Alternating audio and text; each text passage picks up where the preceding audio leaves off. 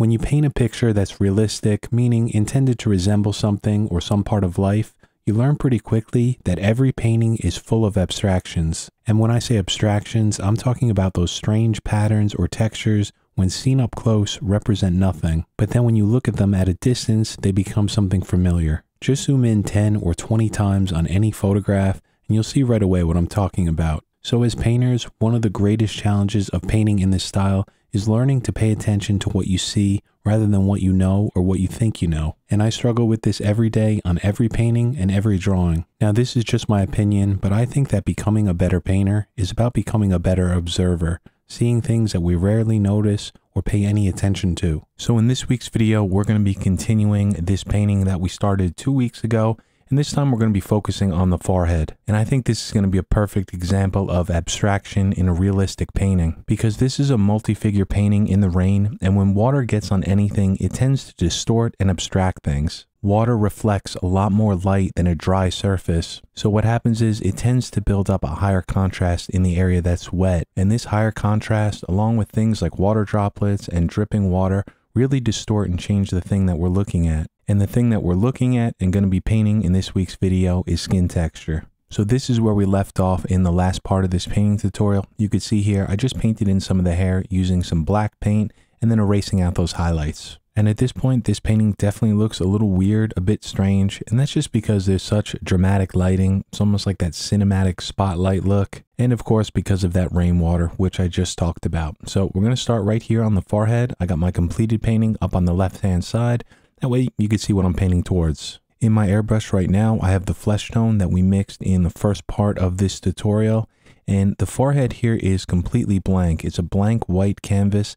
And this is what I want at this point. As you know, I'm using a negative subtractive technique, basically using an eraser to pull out highlights. So I need that surface underneath to be completely white. If you look at my completed painting on the left side of the screen, you'll see that there's these darker shadows where the water is just dripping down the forehead. I decided to start by painting these in first.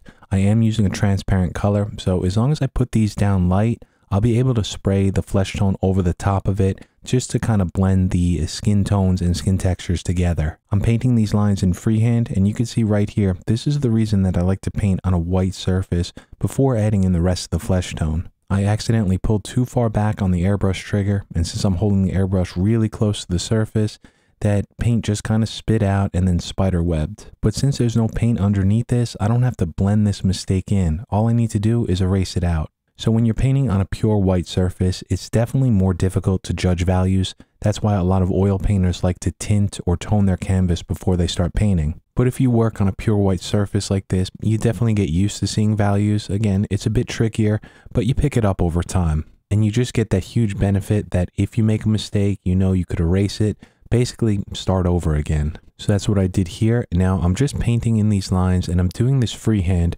When I do it freehand like this without a shield, it's going to give me a soft transition on both sides. Now we definitely need to start adding some texture into this skin. So I'm going to do it first before glazing some paint over the top. I'm going to start by painting this in freehand, and now I'm holding my airbrush about an inch, maybe an inch and a half away from the canvas, and I'm pulling back on the trigger and moving the airbrush in small circular motions, just getting these motions to overlap. I'm not stopping the paint or the airflow, it's continually spraying paint, but I'm just making sure that I'm constantly moving it. If you pay attention to my hand, you'll just see it's a bunch of small circular motions. And as long as I keep this light and I don't spray too much paint, we get some dark and some light areas. And this could work very well for soft, more diffused skin textures. The other option is my favorite. It's by using a skin texture template. The reason I love this so much is just because it puts down a skin texture quickly, but more importantly, it adds a lot of randomness to it. And that's very important when you're painting something organic. And now that I have these two types of textures on here,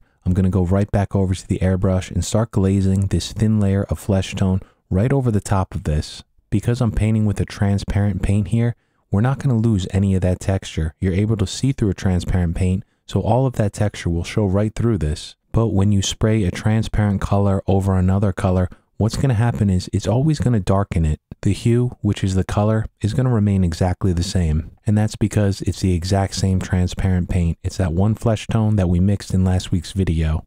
The only thing that's going to change here is the value, meaning that these spots are going to get darker. But as I spray this in, the area surrounding it, which was the blank white canvas, is also going to get darker. And I'm showing this right now in real time. You can see how quickly we can get down a skin texture. We still have plenty of work to do, but you could even see at this point it's starting to come together. Like I said before, this painting is in the rain, meaning that the surfaces are going to be wet, which is going to give a very high contrast. So the brights are going to be very bright, but the darks are also going to be a lot darker. When I need to pull out bright highlights like this, the best tool is always going to be an electric eraser because it's going to erase 100% of the paint and the highlight's going to be pure white. Along this darker shadow where some water is dripping down the forehead onto the nose, there's some brighter highlights on it, so I'm just erasing out a few small dots. I'm also going to add in this highlight on the top of the nose, just to the right of that dripping water, by adding in a bunch of small dots very close to each other. Just like before when I was using the airbrush to kind of overlap to get texture,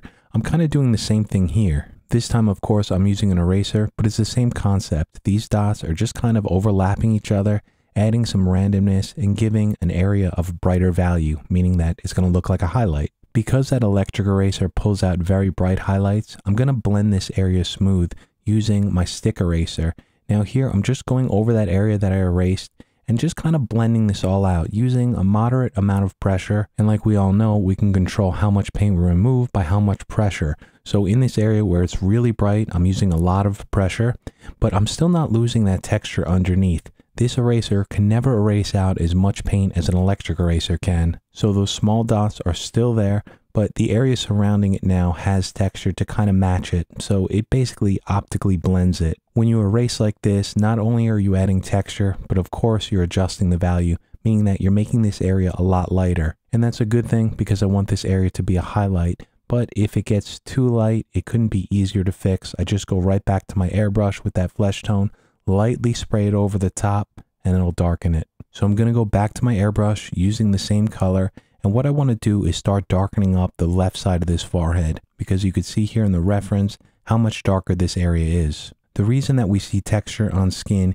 is because light is hitting it. Those small imperfections and raised areas of skin catch the light, and they also cast a corresponding shadow. So when parts of the skin texture are in a very dark shadow, like a cast shadow, where there's no light hitting it, we're not going to see any skin texture. And that could be one of the great benefits of painting a picture like this, where you have that very high contrast, that spotlight look where the highlights are bright and the shadows are completely dark. So on the left side of the forehead and basically the left side of the face here, I'm not going to have to add any skin texture because there's no light hitting this part. All of the skin texture on this side of the face is hidden in shadow.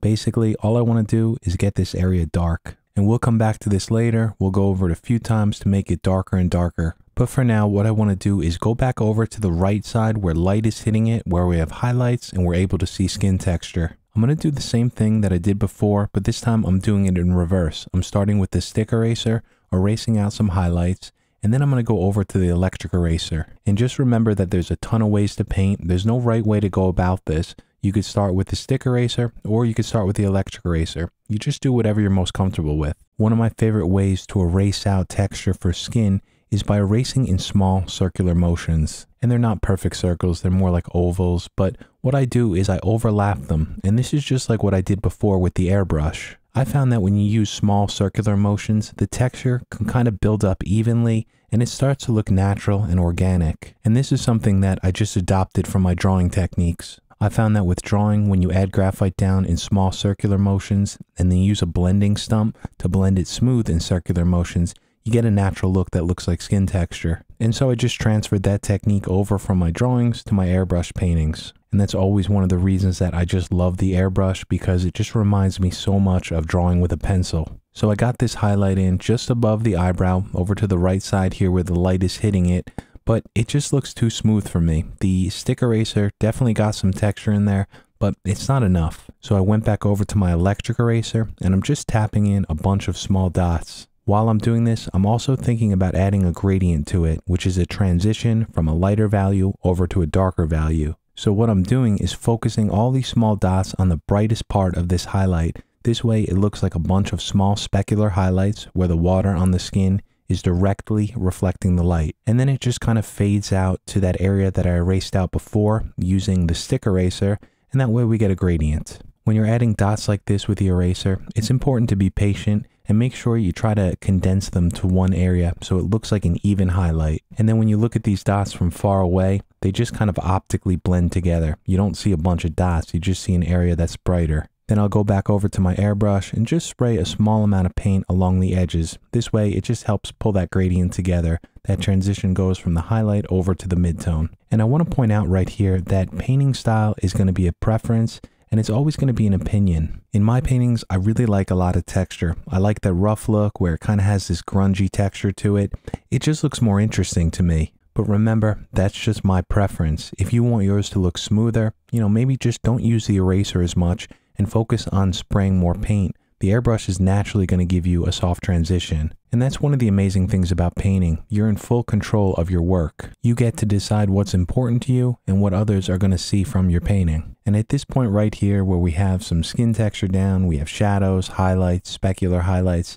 This is a perfect example of what I mentioned in the very start of this video. If I crop everything out except the area that we're working on, which is the forehead, and you look at it like this, it just looks very abstract. It looks nothing like a forehead. And when you're painting in this style, it's very important to learn to focus in on these small areas, which aren't going to look like much as you're actually painting them. But then as you continue to build them out and add more to the surrounding area, it starts to come together as a final painting. And when I'm working like this, I ignore everything else in the painting and in my thoughts that aren't the small area that I'm working on. And this might sound odd, but it almost becomes like a type of meditation where everything else in the world just seems to fade away, including time. And on the good days, you look at your watch or your phone and you realize that you've been painting a lot longer than you thought you were. And it doesn't happen all the time, but when it does, you just know that you had a good painting session, regardless of what the final work looks like. So keep on working, keep on painting. I hope that this little tutorial was helpful,